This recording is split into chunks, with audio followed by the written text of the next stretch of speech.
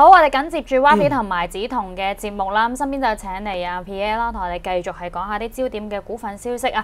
大家咧如果有咩問題啦，唔緊要啊，即刻 WhatsApp 俾我哋，或者係 Facebook 留言都見到啊，打電話都得㗎。電話咧呼籲一下28046566，咁啊 WhatsApp 個 number 咧91571428，其實喺我哋嘅畫面嗰度都可以望到呢邊。個畫面都可以望到有個電話 number 嘅，有時email 個 address ask@bestchannel.com 嘅。咁 Pierre，我哋呢節見到個股票市場大市咧，而家暫時係升緊74點，28,229點啦。內地股市咧就全部都係即係唔係話太明顯嘅升幅喺度嘅。咁上證升緊3點啦，滬深7點，但係創業板指數係要跌嘅。我哋講講咧，即係啲 soft 少少嘅 news 啦。好啊。咁就見到陳德霖啦，係金管局嗰邊啦，佢就總裁嚟。陳德霖就喺金融科技周出席咗一個 event 啦，佢就話啦，得科技者得天下，佢嚟緊就想同新加坡啦、深圳嗰邊一齊合作推動金融科技啊。咁講開呢個 FinTech 啦，即係金融科技啦，香港一定係落後啲㗎啦。係冇錯。內地嗰邊已經發展得好快㗎啦，因為你都知道而家喺內地咧，基本算內地最強㗎啦，其實即係 FinTech 就唔會有人拎個銀包出嚟啊。我之前見到一篇文章咧都有趣，佢話而家有一個行業啊，係一個過千年歷史嘅一個行業咧，係已經冇咗啊！喺大陸係冇得撈嘅，就係賊仔，因為冇人拎銀包出嚟，你一定係用即係手機嗰個叫咩啊？支付寶係啦，係又或者係微信係啦，綁定咗個銀行咁樣去俾錢啦。咁啊，而家香港係比較落後啲，但係都唔緊要，我哋股民好有福氣嘅，因為我哋可以買到啲 FinTech 公司做得好好嘅股票。咁有啲咩公司咧？咁我交俾 Pierre 去講講啦。嗱，好，首先講翻話，即係頭先提及到一啲比較有趣啲嘅新聞啦。咁講話即係國內方面嘅小偷可能自己係冇得撈。咁其實係冇錯嘅。咁你話講緊科技類一啲嘅呢部分嘅發展咧，咁其實係令到好多行業係淘汰嘅。咁亦都係唔單止話即係國內嘅小偷啦，咁亦都係其實講緊即係最近亦都係好多相關嘅一啲嘅行業咧，咁係慢慢式微緊嘅。咁講緊話即係啲特別是郵差嘅行業啦嚇，咁亦都係好明顯，咁亦都係全部都係用翻 email 啊、WhatsApp 啊呢啲咁嘅溝通平台。咁但係其實呢樣嘢咧，咁我亦都係睇落去就唔算話即係叫做一個太差嘅一樣嘢喺度嘅。咁啊，始終講緊話即係科技方面咧，咁發展係總會有啲行業係會淘汰嘅。咁你講緊話即係而家 iPhone 智能手機，咁亦都係取代咗好多嘅計數機啊、鬧鐘啊等等呢啲咁嘅功能嘅。咁但係同時間啦，咁你話如果喺職位方面去睇嘅話咧，咁其實最近亦都係睇到啦。咁其實依家亦都好興一啲所謂嘅 KOL。咁呢樣嘢其實係即係 N 年前其實係完全大家都諗唔到嘅。咁但係即係隨住呢個科技發展之後咧，咁佢好明顯見到呢類型嘅行業係即係叫即係新加咗好多行業嘅，加上話咗電競冇係冇咁嘅潛力。係咁係啦，咁講翻其他啦。咁你話即係 FinTech，或者今日亦都係個金融科技周，陳德霖亦都係講相關嘅啲所謂即係同新加坡啊、其他外地方面合作啲 FinTech 嗰啲嘅新聞喺度。咁亦都係啦，想同大家講下呢個 FinTech 究竟係乜嘢嚟嘅。咁其實 FinTech 咧就分好多種嘅。咁首先話一種大家都可能比較最近熟悉啲嘅即係支付類嘅服務。咁呢方面其實係即係大家都係喺呢方面係大家都即係特別是啲科技股啦。咁亦都係睇到騰訊啊、Apple 啊呢部分呢類型嗰啲大型嘅科技股咧，咁其實亦都係即係加翻咗一個所謂嘅Apple Pay 啊、WeChat Pay 等等嘅。咁其實呢部分係一個幾大一個增長嘅潛力喺度嘅。咁你又講緊話消費類咧，以往咧咁係即係人咧一般係用即係 credit card 嚟做呢個嘅支付一啲嘅相關嘅嘢。咁但係依家咧慢慢變做一個嘅即係透過呢啲手機程式去做呢樣嘢，咁亦都係啦。咁好多 data 方面咧，咁喺呢個嘅科技類嘅股份咧，咁係可以攞翻嚟嘅。咁但係以往咧，因為銀行方面咧，咁其實實際上佢係冇好好點利用到呢個嘅所謂嘅一啲嘅客戶一啲嘅支付一啲嘅記錄。即係例如香港嗰啲銀行。係啦，冇錯。咁因為始終話監管嘅問題啦，唔可以話即係俾佢哋亂咁嚟，話即係將啲資料啊，即係點樣去再 manipulate，即係再點樣去用。即係個責任都係去翻阿陳德霖度啦。咁其實唔可以咁講嘅，咁其實全世界都係咁噶啦。即係如果你科技類咁樣去發展嘅話咧，咁其實係即係取代緊呢個銀行好多嘅一啲業務喺度嘅。所以之前其實銀聯咧都已經出過聲話過呢個騰訊啊、阿里巴巴㗎啦。係冇錯。係啊，咁而家香港就始終冇阿爺，即係冇一個阿爺咁樣嘅角色咧，去話邊間公司去牽頭啊去做啊。騰訊都係大陸公司嚟㗎嘛。係冇錯。咁香港冇一個咁樣嘅企業喎。咁而家和黃又同佢哋好似拉一下㗎喎。係冇錯，咁你話即係呢類型嘅科技股係即係慢慢係即係侵入呢個市場嘅話咧，咁其實都係唔可以怪佢哋嘅，因為始終嚟講呢部分嘅增長潛力係好強喺度嘅。咁你會講話啲即係客戶啦，咁係將啲錢擺落去嗰個嘅佢哋嘅 account 裏面咧，咁其實呢個分咧，其實係即係 money fund 咧，其實係即係叫做係即係全世界係基本上可以講係不斷係即係增加緊上嚟，係即係可以做到好大嘅。咁你話即係香港冇呢類型嘅股份，咁其實係即係都係比較可惜少少嘅，因為始終話即係香港冇本地薑啫，有呢啲股份嘅。係啦，咁有係啦，咁即係冇本地類嘅。咁但係本地類其實依家都見到成個 trend 咧，就係好多啲嘅 FinTech 類嘅公司係做緊呢個 startup 喺度嘅。咁亦都係即係你話最近最 hit 嘅，咁當然係講緊即係你WeLand 啦，即係嗰個中文你知唔知叫咩名？即係我知黃秋生賣廣告嗰間。WeLand 有個女仔做廣告嘅。係啦，係嗰間公司啦。咁其實呢間係一間比較出名少少嘅香港嘅 FinTech 類嘅。黃秋生係另外一間 WeLand 係有個台灣女仔咧，唔係馬來西亞女神咧。嗰個係啊。算啦，大家都唔熟。係我知咩林明晶我記得。係林明晶係咪啊？係林明晶係啊。咁佢做廣告嘅，咁係呢個嘅即係所謂嘅借貸啊，或者啲類似融資類嘅服務。咁呢個係黃秋生嗰個係眾籌啊。眾籌係啦，嗰個 WeLand 嗰個係啦，呢個係比較啲香港比較即係個別嚟講係比較新少少嘅 startup 喺度嘅。咁所以呢類型嘅企業咧，咁我相信嚟講未來咧係有一個唔錯嘅增長潛力喺度。咁而另一方面啊 FinTech 咁亦都係唔單止話即係頭先講過嘅支付類服務啦，咁亦都係有啲比較即係同金融類可能再近少少嘅一種叫所謂嘅 algo trading 啊，即係計算嘅一個交易啊。咁亦都係呢樣嘢係應用咗喺好多嘅一啲嘅特別是係窩輪身上嘅，因為始終話講緊。交易成本嚟計，窩輪係平啲，咁亦都係可以透過呢個嘅 algo trading 係做一個比較密集式嘅一啲 trading 喺度嘅。咁但係嚟講呢部分咧，咁暫時應用喺algo trading 係咪即係高頻交易嗰啲啊？係冇類似咁樣嘅，咁佢會中間有個計算喺度，然之後佢會計算出嚟係幾時咩位買咩位賣咁樣嘅。中文叫算法交易。算法交易係啦，即係點樣計算去咩位去 cut loss 啊，咩位去即係可能食糊先嘅。咁呢部分咩公司做緊呢啲咧？其實好多啲比較細型啲公司係有做嘅，咁係佢多數都係一個嘅所謂嘅自營嘅一個 proprietary trading 嘅，咁即係自己幫公司自己賺錢嘅。咁同埋另一部分啊，咁亦都有其他嘅，咁講緊話啲即係比較 proprietary trading 叫錯盤交易。係啦，即係自己自營交易啦，係自己幫自己交易。咁亦都係有啲嘅所謂嘅commodity 類嘅，即係嗰啲商品類嘅，同埋一個嘅currency 即係嗰個我冇潛力做翻譯官啊！有係貨幣交易類嘅，因為呢啲係全部係24小時嘅交易嘅，咁所以呢部分咧應用喺呢個嘅算法計算方面咧，咁就會即係叫應用得會比較好啲。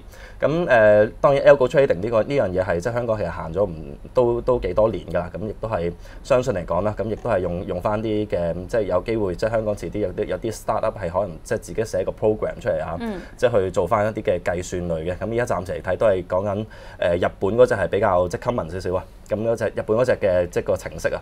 咁而另一方面就講緊FinTech 類型都係有第二種嘅，有分好多類嘅。咁當然話即係最近最 hit 嘅上啱啱上市嘅好似係6060，咁係做緊啲透過互聯網去做一個保險類嘅一啲嘅產業。咁呢樣嘢亦都係即係叫一個新嘅一啲嘅所謂嘅 FinTech 類嘅一啲嘅概念喺度。係。咁同埋另一個啦，咁FinTech 類亦都有其他嘅叫所謂嘅 blockchain 啊，有一個所謂嘅叫blockchain 類交易啦，咁就係即係當一個使用者用一個嘅所謂嘅一啲嘅 input 咗一啲 data 落去啦，然之後咧咁佢會記錄翻成個嘅一啲嘅流程係即係佢個以往嘅交易記錄啊等等，咁而去推算翻佢未來方面係一啲嘅所謂嘅消費模式啊，甚至乎一啲嘅投資嘅一啲嘅趨勢喺度嘅。blockchain 即係區塊鏈啊，揾到咁啲人就會聯想到 Bitcoin 啊。係 Bitcoin 即係啲 cryptocurrency 啦，即係啲電子貨幣係啦。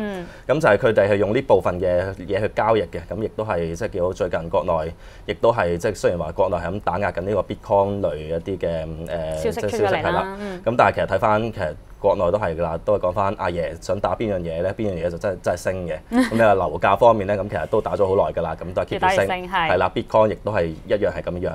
咁所以話其實呢類型係即係叫阻唔到佢嘅，其實加上話 Bitcoin 方面咧，咁亦都係有即係叫即係唔同。講曬㗎啦，幾隻 FinTech。咁你自己覺得邊啲公司最受惠到咧？當然我哋要教育啲人啦，啲 FinTech 有咁多類啦，咁邊間公司可以？係冇錯。係就提到6060啫。係咁港股方面咧，咁當然不得不提一隻騰訊嘅，咁其實真係佢係一隻龍頭嚟嘅，咁亦都係睇翻啦。頭先講嗰幾樣，淨係 Bitcoin 冇做，乜都有做。係啦，佢基本上都有做齊晒嘅。咁講佢個WeChat 類嗰個 Pay 嗰個交易咧，咁亦都係即係市場預期翻啦。其實個增長潛力係即係相當之高嘅。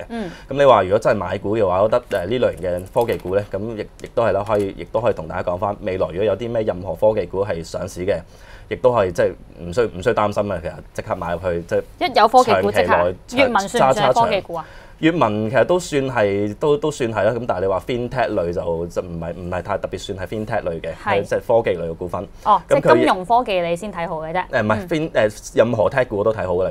其實根本上科技類成個板塊嚟計都係即係成個 trend 嚟計都係即係向上㗎啦。咦，咁有李嘉誠入股嘅一隻叫雷蛇啊 ，Razer 呢隻又點睇咧？嗱，呢隻就係科技啦，呢隻都係科技嘅，咁但係佢做電競概念啊，啲嘅硬件類啊，啲滑鼠啊，keyboard 啊，甚至乎電腦等等嘅，咁亦都係有個比較大少少嘅一啲嘅研究機構啦 ，IDC 亦都係公佈翻佢未來方面嘅喺呢個嘅全世界喺呢個電競方面一啲嘅開支咧，咁大概都會做到差唔多1600幾億嘅一個美金喺度嘅每一年嚟計，咁所以預期嚟計呢部分亦都係即係相當之有一個嘅潛在增幅喺度嘅，咁所以你話如果 Razer 都係上市嘅話，咁其實都係可以考慮。實質其實打機啫係嘛？實質其實打機係啊，係啊，咁我話唔打機嘅，雖然我對佢嗰啲產品有幾精良，我話冇乜點特別去研究，咁但係呢類型嘅板塊嚟計嘅話咧，咁其實都係即係都係相對嚟講係比較強勢少少。總之你頭先講嗰啲即係 FinTech 啊，好睇好啊，700、6060呢啲你最睇好啦。不如我哋講6060啦，因為都見到個股價呢排咧就係咁回嘛，見到好多支陰燭㗎啦，去到80蚊呢啲水平啊，咁知道都好多人咧即係抽咗新股㗎啦嘛，咁揸到依家啦，點算好咧？揸新即係抽咗新股嗰啲就唔使驚，因為係，仲有，但係有啲高追咧，因為你見到佢80幾蚊啊、70幾蚊啊嗰陣時咧，都好多人入咗㗎嘛，90蚊都應該有人入㗎啦，咁而家咪捱緊價啦，80個5毫半啊。咁其實我覺得你話呢類型嘅股份長揸嘅話，絕對冇問題嘅。咁你話如果真係短炒嘅話咧，咁呢部分呢個時候嚟計嘅話咧，咁當然話即係跌咗落嚟都有啲擔心嘅。咁但係其實即係講揸長嚟計，我又唔太擔心嘅呢隻，因為始終講緊話即係個一嚟背景強啦，二嚟個概念喺度嘅。咁三碼概念加上話呢個嘅即係本身佢嘅業務方面咧，咁亦都係即係做得比較強嘅。咁你話呢部分話即係有啲技術回調，咁我覺得都合理嘅，因為始終話即係個升幅都幾快。咁加上話亦都係可能有人啲投資者亦都係有諗住啦嚟緊，亦都有隻閱文上市啦，咁亦都係會唔會即係將啲資金去轉一轉去嗰邊咧？咁亦都係即係都係一個原因係令到佢呢排個股價係比較即係差少少，都係啦。長遠嚟計唔怕揸住，覺得呢隻。好啊，明白。咁啊，700你又係即係成個 FinTech 最睇好啦，就係700騰訊啦，351.6啊，幾時買都話，唉，仲有得升，但係貴咯。係貴，係真係學 Stanley 話齋，真係買貴又買貴唔會買錯嘅 FinTech 類股份。咁佢加上佢本身嘅業務亦都係比較強少少啦。佢即係最 basic 嗰啲手遊類業務啊、廣告類業務啊、微信啊、朋友圈等等呢啲嘅廣告收益咧，咁仍然都係強嘅。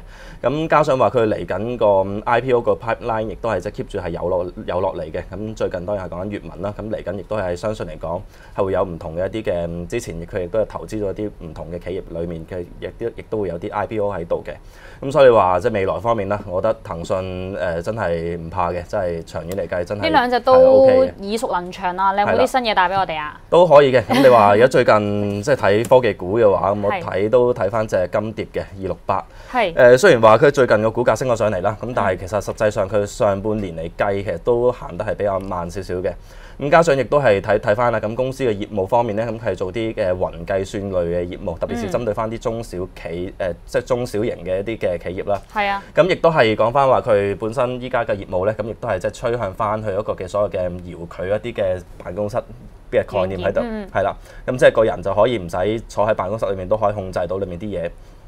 咁呢方面咧，咁其實係對於即係啲唔同嘅一啲比較細型少少嘅中小企咧，咁係有個成本係有一個嘅幾明顯嘅一個嘅慳翻喺度嘅。咁加上話佢本身佢業務裏面咧，咁亦都係有即係除咗做細嘅企業之外咧，咁佢嘅雲計算服務咧，咁亦都係有做埋啲大嘅企業嘅。咁當中包括萬科啊等等呢啲比較國內比較出名少少一啲企業喺度。都揾佢幫手嘅。係啦，都揾佢幫手。同埋佢個本身個業務方面咧，咁睇翻佢即係就咁睇翻佢上半年業績嚟計嘅話咧，咁其實個收入方面咧，咁仍然都係升緊差唔多1成半咗緊嘅，咁亦都係即係叫做個增長率，亦都係即係相對嚟講係 OK 嘅。但佢做緊嗰啲有冇特別改變到啦？點解你突然之間？佢本身佢本身去做嗰啲比較軟件類一啲嘅 service 類服務嘅，咁但係佢依家佢個策略咧就行翻個嘅所謂嘅做翻個雲一啲嘅服務嘅，咁亦都係同呢個 Amazon 係有啲合作喺度嘅，咁所以佢呢部分嘅增長潛力咧，我仍然都係即係相對嚟講睇好嘅。咁而至於你話點樣部署去買入嘅話咧，咁我覺得即係呢部分即係最近呢幾日可能都升得比較急少少。你話若然真係可能跳翻啲落嚟啦，即係可能差唔多4蚊邊嘅話咧，我都係考慮先去買一陣都 OK 嘅。咁你個目標又睇到幾多咧？268嘅話嗱，目標你話如果即係長線嘅投資者嚟計嘅話咧，咁我當然係會覺得呢類型嘅增長率咧係即係相對嚟講比較高少少嘅。咁公司亦都講到話佢到2020年嘅複合嘅增長率咧係有個高嘅雙位數嘅增長喺度嘅。咁同埋即係你話若然即係如果睇翻個目標價嚟計，我暫時睇翻啦。如果即係揸翻即係可能中線少少部署嘅話咧，咁我會建議即係大概睇翻7蚊左近咗一個嘅目標價喺度嘅。咁中遠國際咧，因為通常一講268嘅話，就會攬埋隻354咁去講噶咯喎。係。咁自己又點睇咧？呢隻中遠國際。嗱354我就好老實講，我就呢隻就比較睇得少啲嘅。咁所以你話即係呢隻嚟計，咁都係軟件類股份，咁但係軟件類股份，我覺得係相對嚟講係做呢個嘅即係對比佢做雲嘅一啲嘅服務係會差少少嘅。咁當然佢話中遠國際裏面都有做雲計算服務。咁呢隻嚟計嘅話咧，咁你話如果科技股嚟計我覺得都係 OK 嘅。咁所以你話即係呢隻嚟計我覺得都可以考慮嘅。好，唔緊要 FinTech 嗰方面你有其他跟進嘅可以隨時再講。我哋答 Facebook 嘅問題啦，因為見到 Jackie Lee 啦，其實頭先嗰次已經有問㗎。Facebook 佢就想問咧1088同埋1171，兩隻都係煤炭股，我哋睇下1088而家做緊幾多錢啊？1088中國神華升緊1%啦，18個7毫2啊。咁之前咧其實佢嗰個特別息好吸引，我都有諗住去入㗎，但係而家都見到派完息之後啦，都 keep 住係咁回啦。咁18個7毫2嘅，咁點去部署咧？佢冇講話佢有冇貨嘅喎。咁有冇貨都好啦。咁其實煤炭股嚟計，我個人嚟睇就即係叫除咗佢憧憬啲所謂嘅混改概念之外咧，咁我其實覺得其他方面咧都唔係特別太理想嘅。因為始終講翻話即係國際能源個價格啦，一啲油價方面咧，咁其實都係 keep 住最近嚟計啦。雖然話嚟緊11月30號，亦都係 OPEC 有一個嘅相關嘅會議，都係提及到翻啲減產嘅。有貨啊，18個9毫8啊，原來。18個9毫8 OK。即係啲國際能源啦，咁其實都係即係比較差少少嘅。咁至於煤炭方面咧，咁其實一隻比較即係煤係啲比較即係污糟啲嘅一啲嘅化石燃料。咁所以你話中央方面咧，咁亦都係唔係太希望去做太多呢啲嘅即係發展得太多呢部分嘅一啲業務喺度。咁所以你話神華方面咧，咁其實或者煤炭股方面1171咧，咁我其實都係即係叫睇得比較中性少少嘅。咁你話如果有貨嘅，即係18個幾多錢嘛？18個9毫8。18個9毫8有貨嘅。咁其實我覺得即係若然係真係即係呢段時間嚟睇翻個股價係有少少落後少少嘅。咁若然即係如果可以即係叫彈翻少少上嚟，即係可能彈翻去19蚊樓上嘅話咧，咁我覺得先減一減磅先嘅，因為其實煤炭股真係個人嚟講係一般般嘅啫。喂，但係美麗中國喎，又要搞環保，一定會限產嘅啦。呢啲煤炭股如果係限產嘅話，咁煤炭價咪升咯。係冇錯，咁但係即係始終嚟講，成個國內政策都係即係除咗限產之外啦，咁亦都係講翻話要減排嘅。咁其實呢部分係一個比較大啲嘅因素喺度。咁你話煤炭股會唔會即係短期內會唔會升咧？咁其實都唔排除。咁但係升幅有幾多，其實我都係有啲保留嘅，所以都係維持住話即係彈少少咁就即係叫放一放去。有少少利潤好走係咪？係啦。明白。好啊，你睇睇另一個Jenny In 呢個搭咗未㗎？124有兩手，124搭咗㗎咯喎呢個。OK， 2382嘛係咪啊？佢搭咗呢個2382。好，咁係信宇搭咗嘅。信宇唔緊要，你再講埋啦，係啦。2382佢話今日跌咁多，搞邊科？係冇錯，咁其實最近嚟講，2382都係個價都係比較差少少㗎啦。個走勢嚟講，亦都好明顯見到一個嘅頂部位之後咧，咁亦都係即係叫做跌翻落嚟嘅。咁當然係當中係有啲嘅相關一啲嘅唔係太好嘅因素喺度啦，咁亦都係市場亦都講翻話，即係最近亦都係喺呢個嘅國內方面咧，咁有啲嘅比較多啲嘅啲競爭對手，對於信譽方面咧係會比較差少少嘅。咁但係其實個人嚟睇啦，咁始終話信譽方面其實個本身佢喺國內都係一個嘅所謂嘅龍頭一啲嘅業務喺度，咁加上話即係亦都係憧憬翻佢未來方面一啲嘅增長率喺度，咁特別是講翻佢呢個嘅汽車鏡頭、車載鏡頭方面嘅一啲嘅增長潛力空間咧，咁其實係相對嚟講高少少嘅。咁因為睇翻就其實嚟緊美國方面亦都係會即係全面落實翻一個嘅所謂嘅汽車全部都要裝個嘅 at least 有一個嘅車嘅 camera 喺度嘅。咁相信嚟講，成個大趨勢嚟講嘅話，都係會行翻呢類型嘅一啲嘅方向㗎啦。咁加上你話即係汽車類，亦都係即係中國方面，亦都係即係搞翻個所謂嘅 5G 類一啲嘅所謂嘅汽車互聯嘅一啲嘅相關嘅因素喺度。咁所以你話即係你話成架車會將佢變做一個即係改變，慢慢會改變翻去為一啲比較即係高科技類一啲嘅產品喺度嘅。咁所以你話鏡頭類嘅話，即係鏡頭類嘅話咧，咁我相信嚟講係會對於呢部分有一個比較大啲嘅增幅喺度。咁而另一邊廂啦，咁其實國內方面咧，咁亦都係有推出啲唔同嘅一啲嘅相關嘅一啲嘅手機，特別是華為最近亦都出咗部新機喺度嘅。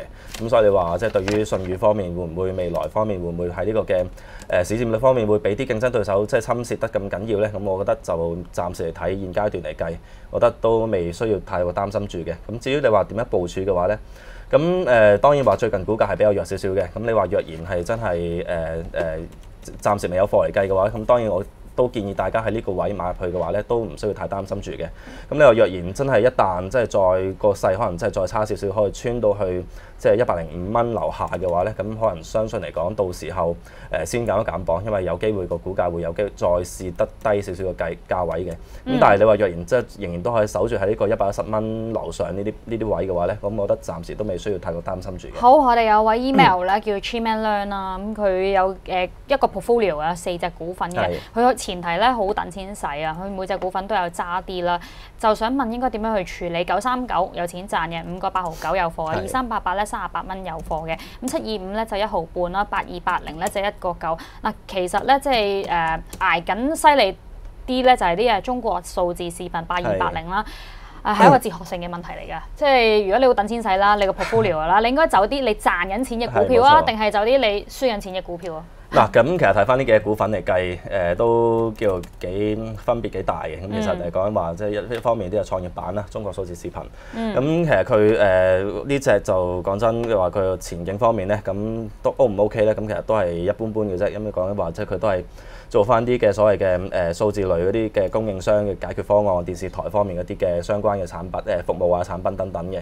咁你睇翻其實最近亦都係講翻，其實最 hit 嗰啲都係講翻話，即係全部都係偏向翻做翻啲 internet 嗰啲嘅視頻嘅。咁包括話咩愛奇藝啊嗰啲，即係國內嗰啲比較大啲嘅。咁加上話即係最近亦都係即係睇翻好明顯嘅 TVB，亦都係 keep 住喺度賣緊佢旗下一個 app， 即係賣嗰個 app 啦嚇。咁其實對於呢部分嚟講嘅話，係即係相對嚟講係前景係比較唔係太理想嘅。咁所以你話如果真係走嘅話，我覺得即係考慮先走翻隻中國視頻先嘅，因為始終話即係股價走勢亦都係唔係太過靚，咁同埋佢前景方面都係一般般。咁你話如果其他你手上嘅 portfolio 都係一啲嘅內銀，我見到係即係其實港銀啦、港銀同埋建行啦，咁其實都係 OK 嘅，咁同埋個前景嚟計，特別是即係2388啦，咁亦都係講一個最近個 HIBOR rate 亦都係 keep 住係即係叫係升緊上嚟啦。咁對於佢嚟講，一啲嘅業務類嘅話係有一個嘅憧憬喺度嘅。咁同埋即係講緊939都係同樣嘅道理啦。咁亦都係國內個 HIBOR rate 亦都係 keep 都係叫維持住一個高位。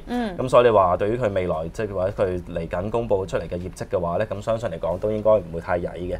咁呢個時候咧，公佈完業績之後，我相信佢個股價咧有機會再會升少少上嚟嘅。咁但係相反話，即係中國視頻、中國數字視頻，我覺得即係現價位即係可能即係忍痛咯，要真係。即係如果你嘅 strategy 咧，反而係應該走嗰啲質地差啲嘅股份。係本身質素唔好嗰啲咯。係咁725咧，725我見唔到佢1毫半有機會買到啦，應該佢1個半買嘅725呢隻股票。咁捱緊少少啫。捱緊少少，咁我覺得都可以即係叫揸住先嘅，因為佢。即係4隻嘅話，你建議佢走一隻。如果真係四隻建議，都唔夠錢啦，係都唔夠錢咁走晒。係咁啊，好難答你呢個，都唔夠錢咁係咯，咁可以點咧？走兩隻咧，如果嗰兩隻我會最遲走呢隻嘅2388嘅，咁最遲走2388。係啦，就建行都唔係好想走嘅其實，不過如果你話真係都話唔夠錢咁都係。但下個禮拜出嚟個業績應該都麻麻地喎，因為中信行已經中信行因為始終係佢本身個行係比較細少少嘅，佢即係相對嚟講四大行嚟講比較多啲嘅淨借出嘅時候咧，咁我相信佢個業績會做得好少少嘅，咁同埋嚟緊如果你話以長線嚟計，亦都係啦。上次都以為佢業績好少少啦，出到嚟啲內銀咪係令人失望。咁都係失望少少啫，咁但係實際上都佢個不良貸款額嚟講，全部都係見到係一個見底一個跡象喺度嘅。咁雖然你話即係可能個息差方面係即係爭少少，咁但係始終國內政策方面一啲所謂嘅供給側改革啊，亦都係即係淘汰咗好多啲唔係太好嘅一啲嘅企業，咁令到佢依家個不良貸款額咧係即係慢慢係即係叫做再收縮喺度嘅。咁所以你話對於即係呢部分嘅內銀板塊嚟計嘅話，我覺得都係即係可以，即係個前景都係 OK 嘅。好，咁順次序啦，阿 Chiman 咧，你可以聽個 sequence 嘅，即係次序咁樣去走啊，8280啦，跟住725，跟住939、2388嘅。好，多謝晒 PA 詳盡嘅分析啦。頭先講嘅股票有冇啊？都冇嘅。好，多謝晒，晏啲再見啦。